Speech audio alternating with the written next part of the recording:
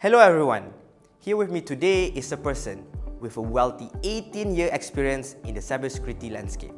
I present to you Muthukumar Natarajan, the Director for XDR Business at Trend Micro. Hello Muthu, can you briefly explain about yourself before we even begin the interview? Fantastic. So about myself, my name is Muthukumar Natarajan. People call me Muthu. I'm based out of Singapore. And I've been working in cybersecurity industry for the last 20 years, and I've conducted different roles in the past life, right from consulting, cybersecurity architecting, to sales engineers part of it, and now I'm actually leading the XDR businesses for Southeast Asia for Trend Micro. So that's about me. Thank you so much, Muthu, for the introduction. Now that we have broken the ice, let us delve into the first ever question, shall we? So, Muthu, with the current threat landscape and also the economic situation that we are currently experiencing right now, how can organizations defend against these dynamic threats? Fantastic question, Cairo. As we see here, right, a lot of enterprise lost its centralized visibility and control, which they used to have it before, due to a quick transition into digital transformation. And we could say it's COVID-triggered transition. Just to retain the existing customer market, or to find a new marketplace with the new dynamics that we have today. So which also means the enterprises have to adapt connected devices, work from home users, adjust to their requirements, and also move the data to the cloud services so that they can reach out to the customer in a better fashion. So that means a lot of data has been moved, a lot of adjustment has been made to a typical enterprises. Cloud services and work from home users and so on and so forth, a lot of connected devices, which also expose enterprises to the larger large scale. On the other hand, if you look at the attacker perspective, the attackers are more sophisticated, and they're even using leveraging AI and automated tools to target enterprises to launch against and attack in terms of ransomware, malwares, and phishing, and so on and so forth. Now, in this situation, so what are the key things that the organization want to really defend against? To say, first step, I want to start off with say, I want to quickly identify my digital assets that I move to the, due to digital transformation, how much risk exposure they have. Are there any priorities I need to look into? And perform a continuous validation, because now your digital assets are across clouds and users and devices and so on and so forth.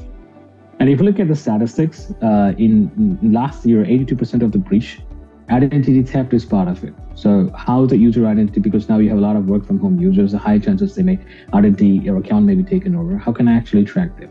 So continuous validation of digital assets, user identity is required and to prioritize. And also, as the attackers are leveraging artificial intelligence and automations, and for defending perspective and protect against such attack, enterprises really have to move into automatic protection, automation of threat detection and response, and applying playbooks as part of it to keep up with the latest attack technique. At the same time, leveraging AI and behavior analytics as part of the tools and techniques to defend against this attack. But when we see the three different contexts, the current situations, the attacker perspective, what are the tools and techniques that's required to handle it? From the budget perspective, you're not going to get an unlimited budget with the current economic situation. We can't just keep adding more cybersecurity tools. So it has to be cost effective. So the organization have to adapt to a strategy from the current landscape, current situation, moving from just adding multiple siloed tools towards a consolidated platform where they can expand the security services and features based on the demand and the maturity of the digital transformation. So that's the current approach or strategy that the enterprises can take. I see. So you mentioned earlier, Muthu, that the attackers are leveraging the usage of AI and automation to take their threats a step ahead. So now, how can Trend Micro's XDR, or the platform-based approach, help in making sure that the customers are better protected? Fantastic, great question. So we talked about earlier response. We talked about customers have to shift from the tools-based approach into the platform-based approach. So now I'm going to break them into multiple pieces. I'm going to say why we have to move to platform-based approach. Then we see how we Trend Micro XDR and platform-based approach is going to help. In the first place, we looked at, say, hey, I want to look at, I have a lot of users working from home, and I want to really know is the identity or compromised, and is there anything that's going on. So I need to really continue to validate user identity compromise if it is happening. If it is happening, I want to get this prioritized. I may have a lot of digital assets moved into clouds. I may have any public-facing service, and I want to see what are the risks that's there. So quantifying risk, identifying the risk score for my enterprise is very important. The technology that addresses this is actually an external attack surface management today, which they help them to really handle this use case, and identity threat detection and response. If you look at it, there's two different technologies, right? On top of this, if it has happened, if that really happens, how quickly can I really proactively identify those breaches in terms of identity, in terms of threats, in terms of attack, and how quickly can you respond to it? Well, we say detection is very important. At the same time, automation coming into play. So XDR really addresses use cases. Now, the user risk as well as the threats are dynamic. So that means today, for example, I'm connecting from home. My risk score for today would be completely different from tomorrow. Maybe today my identity is all good and I'm able to connect to the internet and able to connect to the VPN and I can access corporate resources. Overnight, if my identity is compromised, my endpoint is compromised, the risk score will adjust accordingly. And then I want to really readjust to say, what kind of resources do I need to get access? Maybe it would place me to a quarantine zone to make sure my issues are fixed before they're connecting back. And then putting all these use cases into automation and playbooks.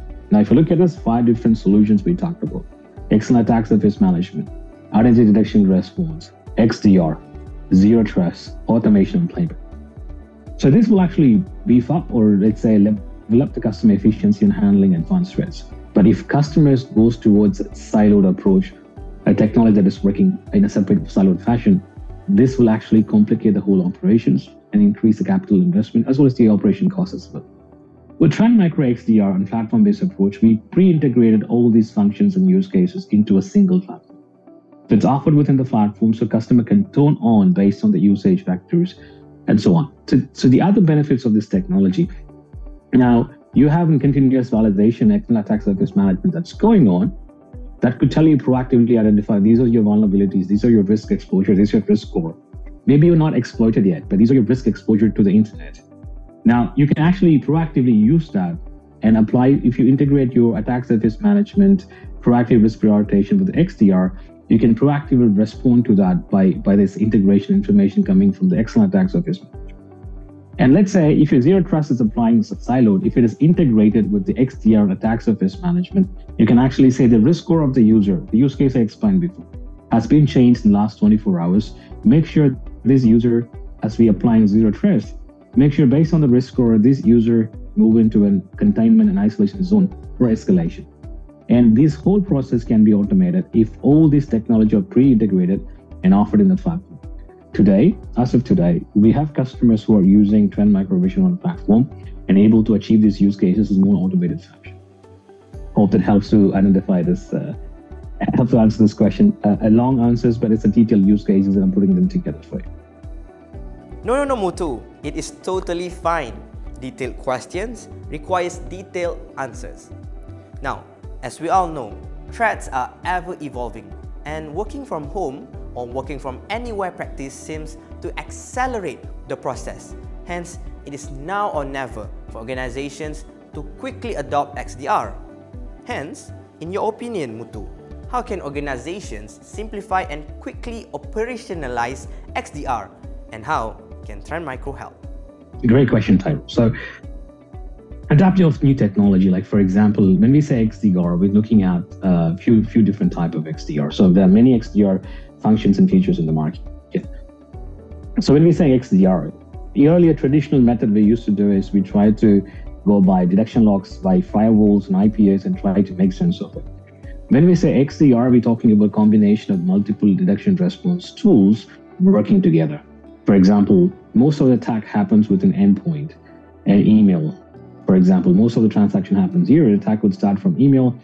Based on our research, 82% of attack is starting from email in terms of phishing campaigns. And that targets endpoint.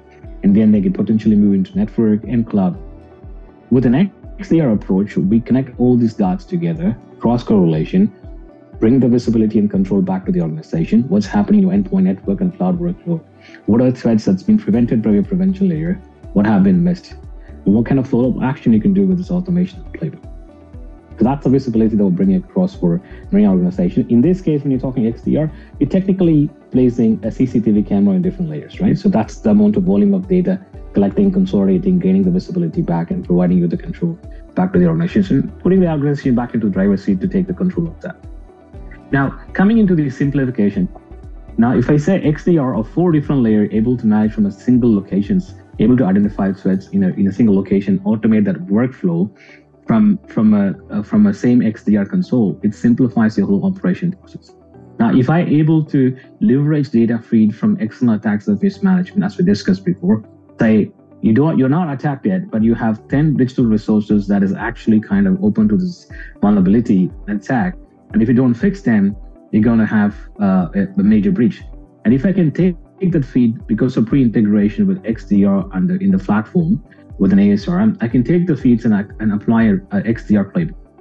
And let's say in the event, after applying the XDR framework, if the risk score changed for the user, I can bring in a zero trust combination that is integrated, that goes forward and say, I can move the user privilege from restricted to back to the normal operations and so on. And the automation process goes. So it's not only platform consolidation, workflow consolidation, analysis consolidation, and use case consolidation. And that's how we simplify this operation. So on top of this, let's say if you have a SOC analyst, because we are talking about platform security and so on and so forth. So who's behind the driver's seat makes a bigger sense. The biggest challenge for many of the SOC analysts to decipher some of the sophisticated attack that they see in this console. So we have added an AI tool, we call this companion AI tool, that helps to decode some of these attack scripts, attack types that is found in the detection, and to say with a simple English language. So the analyst can go ahead and say, explain me what is this attack does. I see this as suspicious.